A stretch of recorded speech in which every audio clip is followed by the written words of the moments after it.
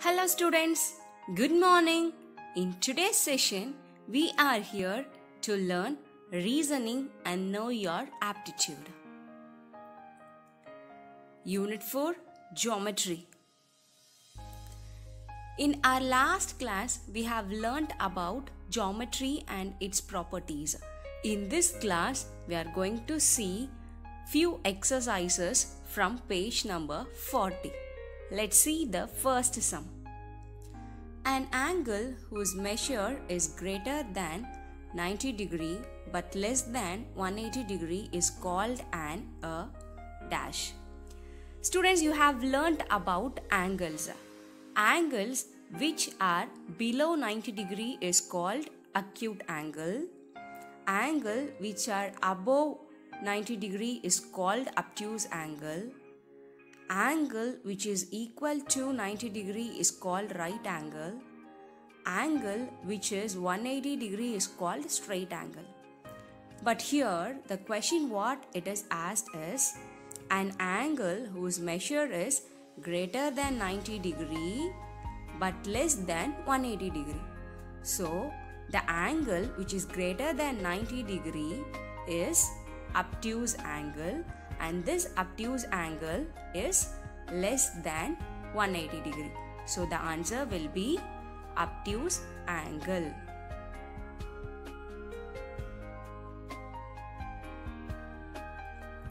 Now let's see the eighth sum. Find the unknown angle x in the quadrilateral given here.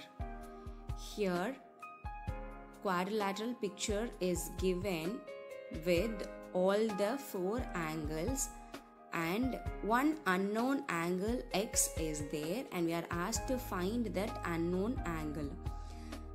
Students, we know that the sum of all the four angles in the quadrilateral is equal to 360 degree. So now what we have to do is, already three angles are given. So we have to count all the three angles what is given here. From that answer, we have to subtract the three angles from 360 degree so that we will get the unknown angle x. Now let's start adding the angles given here. 110 degree. 110 plus 80, we will get 190. 190 plus 60, we will get 250. So now what we have to do is, we have to subtract this 250 from 360, because the sum of quadrilateral, the sum of angles of quadrilateral is equal to 360 degree. So the sum of the three angles is 250 degree. Now we have to subtract this 250 degree from 360 degree. So we will get the answer 110 degree. So the unknown angle x is 110 degree. Now you can sum all the angles here. Totally you will get 360 degree. Now let's see the 13th sum.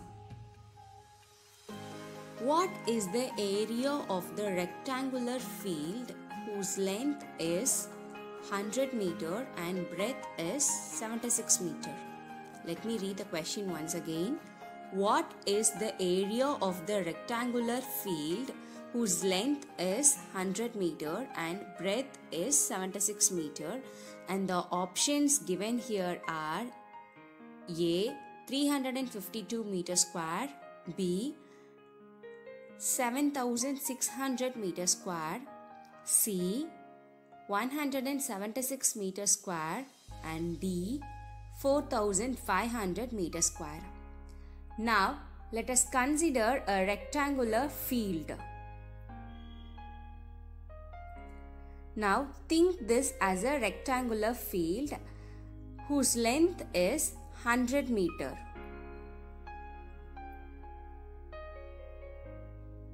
length is 100 meter and breadth is 76 meter. We are asked to find the area of this rectangular field.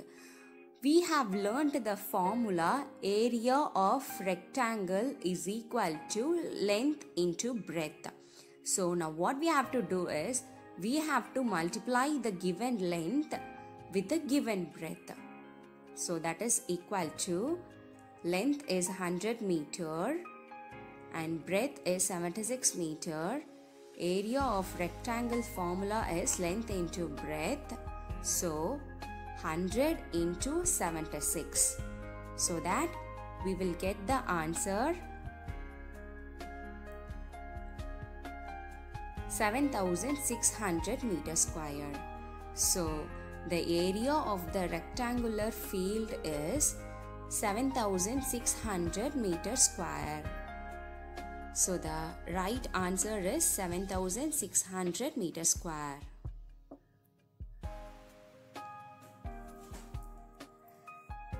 Now let's see the 19th sum. Find the side of a square whose perimeter is 36 centimeter. Find the side of a square whose perimeter is 36 centimeter. The options given here are A 5 centimeter, B 8 centimeter, C 7 centimeter and D 9 centimeter. Let's consider a square here. We are asked to find the side of the square whose perimeter is 36 centimeter. So the perimeter is given as 36 centimeter and we are asked to find the side. So now we have to apply the perimeter of square formula. Perimeter of square is equal to 4 into side. Let's apply the perimeter 36 given here in this formula. Therefore, the perimeter of square is 36. 36 is equal to 4 into side. Now we are asked to find the side of the square. So now what we have to do is this 4 will come to this side. As it is in multiplication in the left hand side, when it is coming to the right hand side, it will become a division. So 36 divided by 4, we will get the answer. That is, we will find the side of the square. So the answer will be 9 centimeter. So the side of the square will be 9 centimeter. Students, hope you are clear with today's session. Kindly do the remaining sums from page number 40, 41, 42 and 43. Have a good day. Thank you.